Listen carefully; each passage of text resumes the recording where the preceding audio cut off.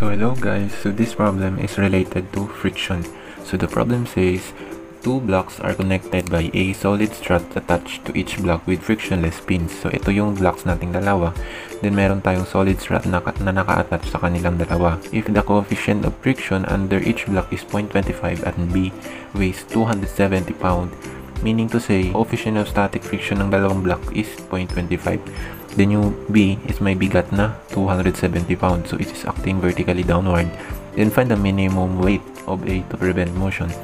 Dito hahanapin natin yung minimum weight ng A para hindi mag-slide yung B sa kanyang pwesto. So yung B is naka-incline with 60 degrees and yung rod is naka-angle ng 30 degrees from the horizontal.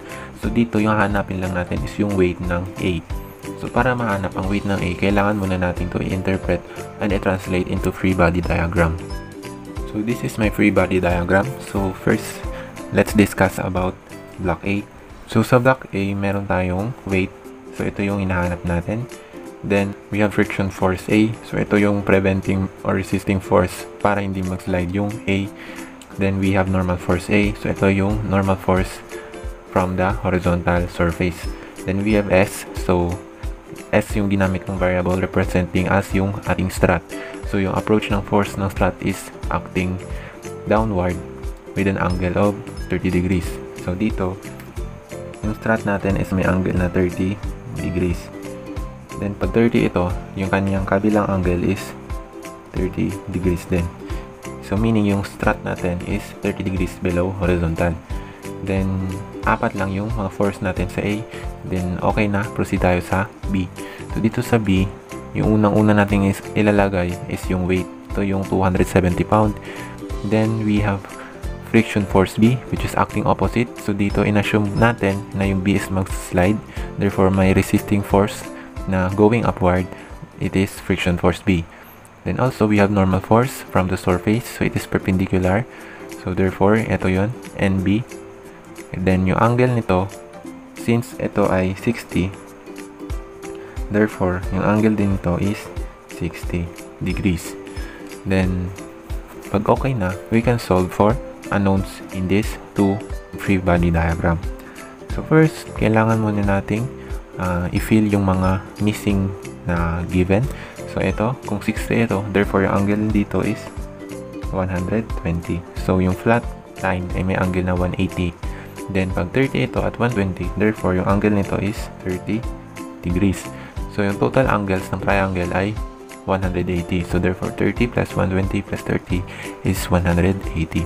Therefore kung 30 ito, yung kanyang kabilang angle is also 30 degrees. Then pag okay na, sa laws of friction, merong resultant force yung friction force and yung normal force. So dito, pwede natin tong insertan ng resultant force ng friction force and normal force B. So isusulat natin yan, and yung angle ng resultant is equivalent to tangent theta equals mu s. So dito, yung coefficient of static friction natin is 0.25. So therefore, inverse tangent of 0.25, and yung angle natin is equals to 14.04 degrees. So dito, pwede natin yung i-rewrite. So ito na yung representation ng ating NB at frictional force. So yung resultant niyan is ito with an angle of 14.04 with respect to NB. So dito pwede na natin i-set aside yung friction force B at yung normal force B kasi meron na representation sa kanilang dalawa as resultant force. So ito na lang yung tatlong forces na present sa ating free body diagram B. Now na tatlo na lang yung forces natin, we can make these three forces as one using force triangle method. So ito na yung force triangle natin sa block B. So dito, yung W is acting downward. It is 270. Then we have S, which is 30 degrees. So pareho lang yan dito kasi yung horizontal niya is parallel sa horizontal. Therefore, 30 degrees din yung kanyang angle, similar dito.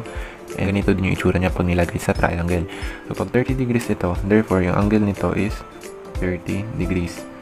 Next is yung R. So ito yung R natin. So we have 14.04. However, hindi natin alam yung angle nito. So let's say this is angle alpha. At hindi rin natin alam ito. Let's say this angle beta. But kanina sa ating paglalagay ng mga angles na yung normal force, which is ito, and yung weight, which is ito, is 60 degrees. Hanggang dito yung 60 degrees natin. But meron tayong 14.04. This is 14.04. Same lang sa angle nito. So therefore, 60 minus 14.04 is equal to beta. So ito yung beta natin. So what is beta? So 60 minus 14.04 is equals to 45.96. And pag alam na natin yung beta, na it is also equivalent to this. So this beta is equals to 45.96. Then another rule is yung perpendicular angle natin is 90 degrees.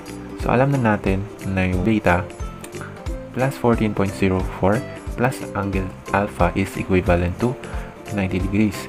So meron na tayong beta. So yung kulang na lang is angle alpha.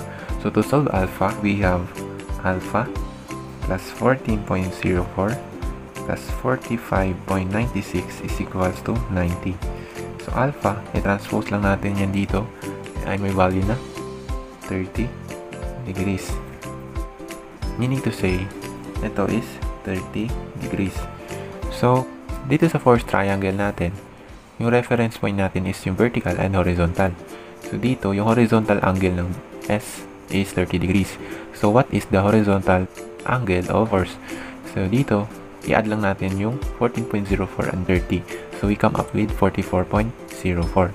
So pag 14.04 ito, therefore, yung angle niya sa kabila is 45.96, which is ito. So pag 45.96 ito, yung angle na to is equal to 45.96. And ito is 60 degrees since perpendicular lang yung ating line. So it is all 90 degrees. So ito, pwede natin to i-add as total angle ng corner nito. So we have 74.04 degrees. Dito, we can solve now for S. Since S lang yung kailangan natin para ma-identify natin yung W dito. Hindi na natin kailangan kunin yung R since wala namang R sa ating pre-body diagram A. So now solving, so using sine law, so we have 270 over sine 74.04 is equals to S over sine 45.96 is equals to R over sine 60. So now we can solve for S. So we have S is equals to 201.87. So now alam na natin yung S. Huwag na tayo magsayang ng oras doon kasi S lang yung kailangan natin dito sa ating block A. So now we can use summation f of x equals 0.